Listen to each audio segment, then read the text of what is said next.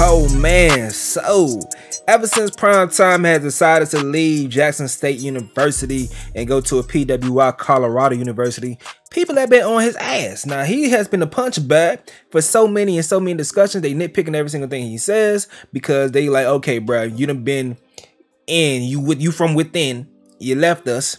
And let's see how you act around them other folks, some clear folks, you feel me? The white people. So what recently happened, that he was on the Rich Eisen show and he was speaking about recruiting and some decisions that he make in regards to looking for a great quarterback versus looking for a great defensive player like a defensive end. And this is what he had to say on the Rich Eisen show right here. Quarterbacks are different. Yeah. We want mother, father, dual parent. We want that kid to be 3, 5 and up because he's got to be smart. Not bad decisions off the field at all, because he has to be a leader of men. It's so many different attributes in what we look for. Physical, offensive lineman. Defensive lineman is totally opposite. What do you mean? Single mama. Trying to get it. He's on free lunch. I'm talking about just trying to make it. He trying to rescue mama. Like mama barely made the flight. Now you heard that, and it makes sense to me as a former football player and someone who loves football. It makes sense to me. I understand what he's saying.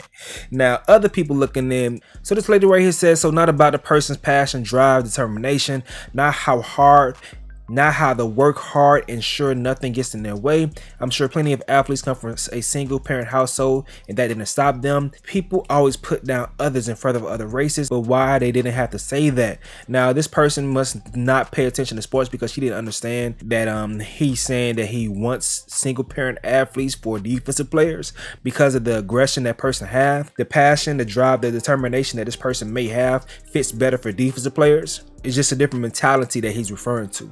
So this lady right here says, I dated a football coach and understanding the responsibilities for each position, I get what he means. It sounds harsh, but I get it. This lady right here says he's only speaking exactly what he knows being a former athlete. Let's just be honest. We are hungrier when it's just us and mom. We are hungrier when we're trying to make it out the hood. I'm speaking for myself. Truth be told, people are really just mad he left the black college for the white one.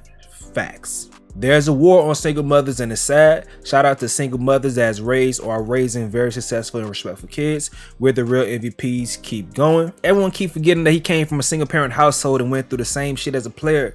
This shit has been going on for decades, but the only issue is that Deion always been honest and open about how it goes when it comes to college sports. The narrative around single moms versus two-parent households is so inaccurate.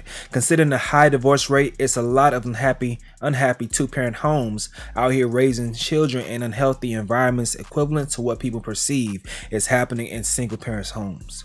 He's probably the only coach who can say this and get away with it. Alright, so the last two comments, stuff like this irritates me so bad. It's classism, essentially because he knows the stats. He wants the poorest people with the least resources at the hardest positions with the least protection, whose job is to protect the most already insulated people with the most privilege. It's America played on the field, basically. Okay.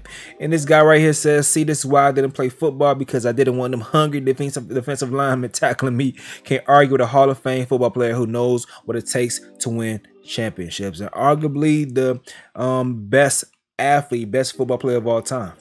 Arguably, But once again, my thoughts on the situation is, being a former football player and an avid football lover, this makes all the most sense to me.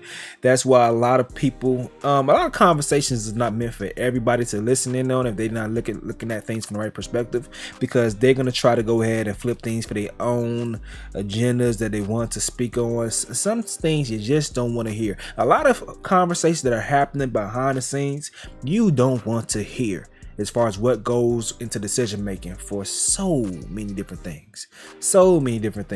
But once again, these are like, just some, if you want to say some shit about some shit, these are starting parameters when it comes to looking for athletes. It's definitely, if you find an athlete that's out here putting up amazing numbers at whatever set position, you're going to go ahead and look into that kid's background and just see from that point. You're going to start from that point, and you will make exceptions based on that person's talents. But if you want to go ahead and just start off with some parameters to make a decision, these may be things that you use to make your decision. This is Deion telling the truth as far as what he uses.